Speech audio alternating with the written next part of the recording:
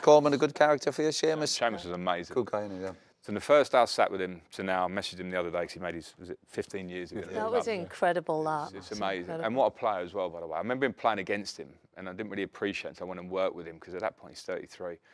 But it wasn't just what he did on the pitch, it's what he did off the pitch. Yeah. His standards, his humility, everything about proper team player now. Honestly, like, you know, family man, but there's not a bit of him that's not genuine, and he wore it on his face when we were struggling. It was like, I really care about this. You want to say to the other players, but he'd speak in front of the players on his own. I remember he spoke about you once, I think, on Monday Night Football, and you'd had a dig at the players, so they're not good enough or whatever. And he used you as a reference point. And he went, I was watching Monday Night Football last night. Did you watch it? To all the players. Yeah.